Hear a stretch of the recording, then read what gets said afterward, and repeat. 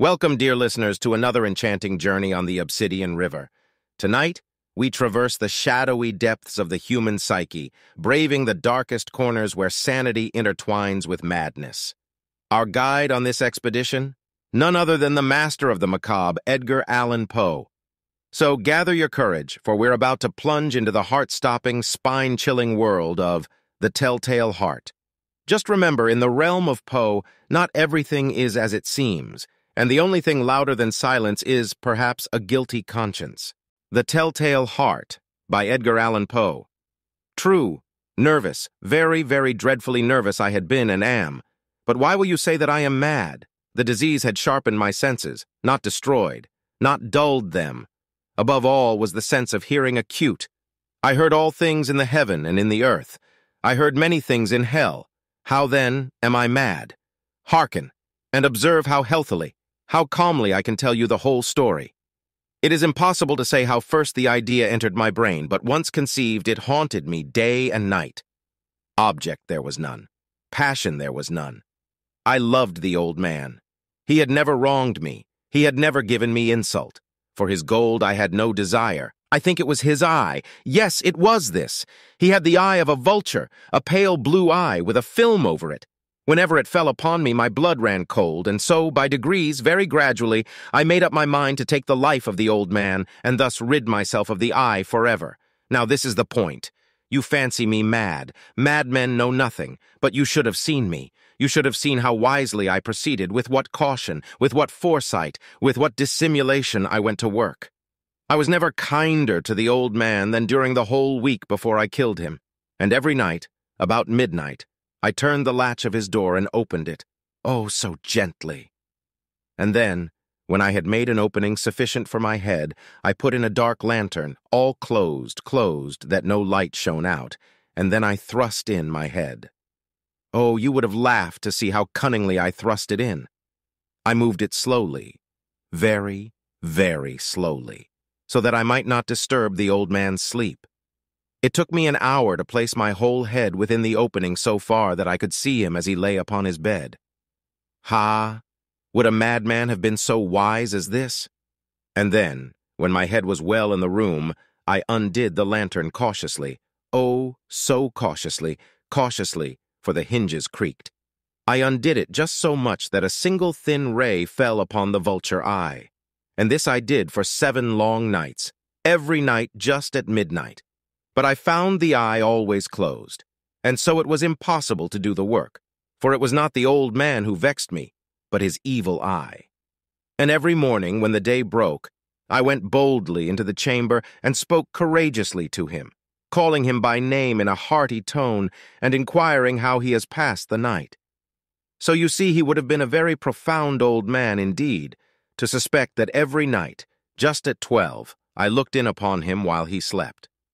Upon the 8th night, I was more than usually cautious in opening the door.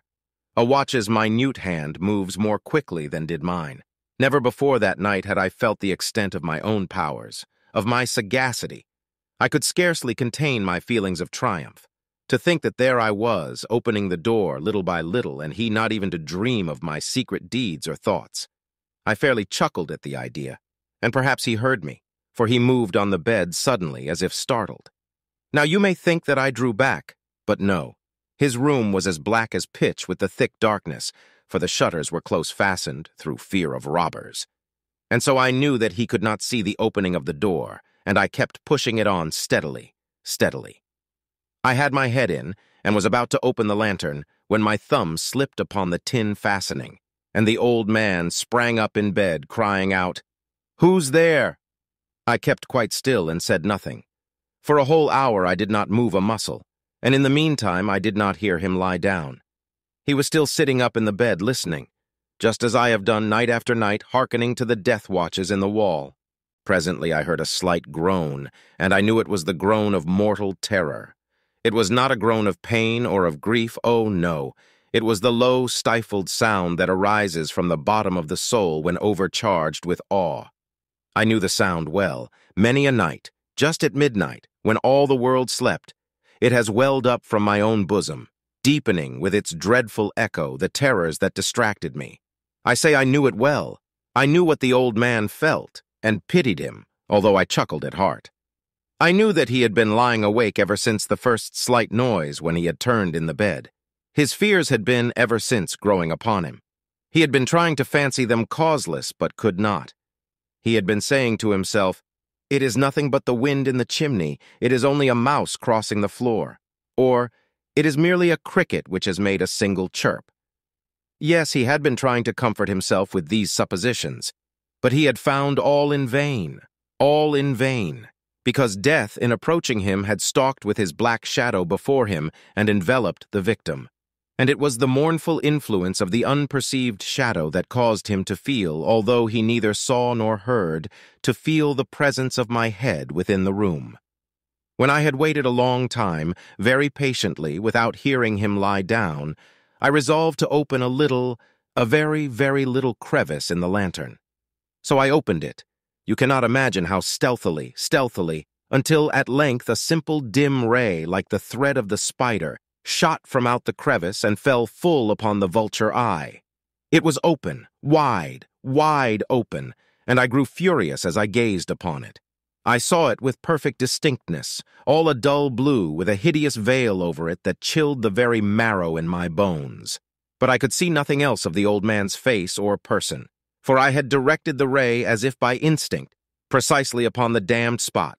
And have I not told you that what you mistake for madness is but over-acuteness of the sense?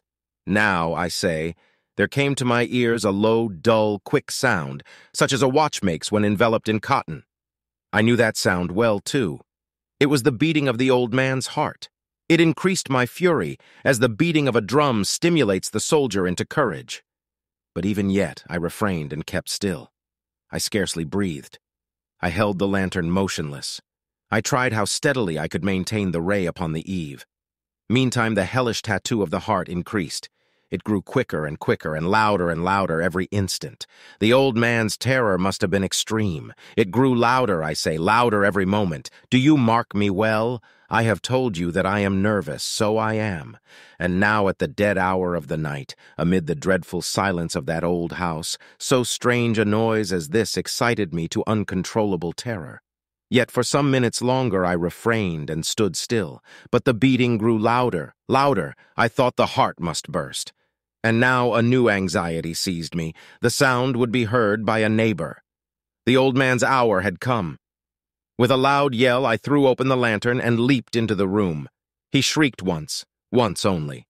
In an instant, I dragged him to the floor and pulled the heavy bed over him. I then smiled gaily to find the deed so far done. But for many minutes, the heart beat on with a muffled sound. This, however, did not vex me. It would not be heard through the wall.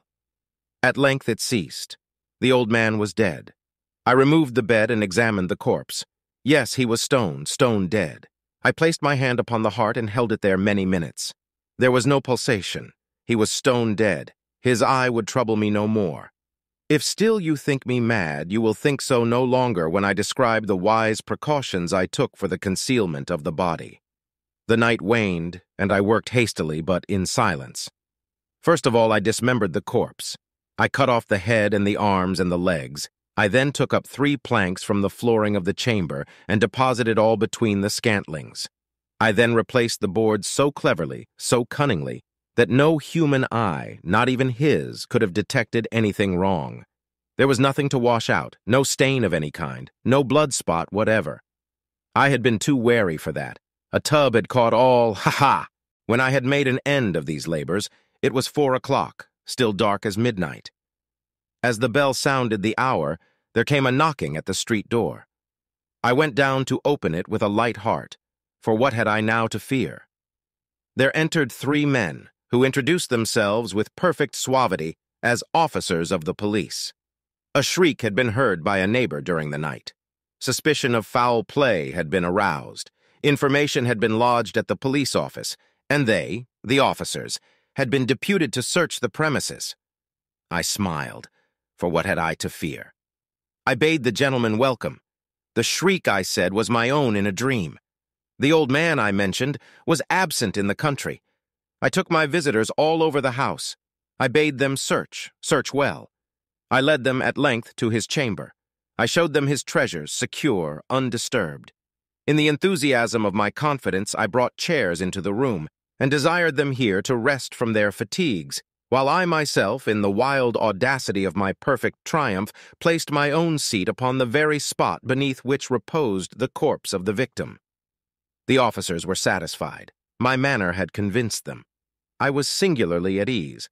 They sat, and while I answered cheerily, they chatted of familiar things. But ere long I felt myself getting pale and wished them gone. My head ached, and I fancied a ringing in my ears, but still they sat and still chatted. The ringing became more distinct. It continued and became more distinct. I talked more freely to get rid of the feeling, but it continued and gained definiteness, until, at length, I found that the noise was not within my ears. No doubt I now grew very pale, but I talked more fluently and with a heightened voice. Yet the sound increased, and what could I do? It was a low, dull, quick sound, much such a sound as a watch makes when enveloped in cotton. I gasped for breath, and yet the officers heard it not. I talked more quickly, more vehemently, but the noise steadily increased. I arose and argued about trifles in a high key and with violent gesticulations, but the noise steadily increased. Why would they not be gone? I paced the floor to and fro with heavy strides, as if excited to fury by the observations of the men. But the noise steadily increased. Oh, God, what could I do? I foamed, I raved, I swore. I swung the chair upon which I had been sitting and grated it upon the boards, but the noise arose over all and continually increased. It grew louder, louder, louder, and still the men chatted pleasantly and smiled. Was it possible they heard not?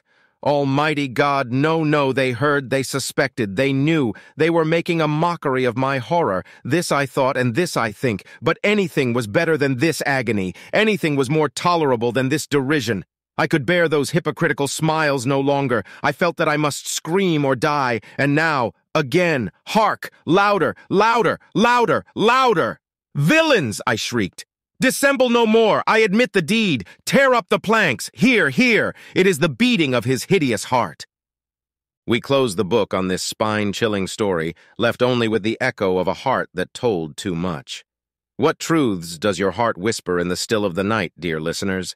Subscribe and hit the notification bell so you never miss a new episode, and together we can journey further into the dimly lit corridors of the human psyche. This is Obsidian River Productions, breathing life into the words that have been keeping readers awake at night for centuries. Good night, and remember, even the quietest whispers can reveal the loudest truths.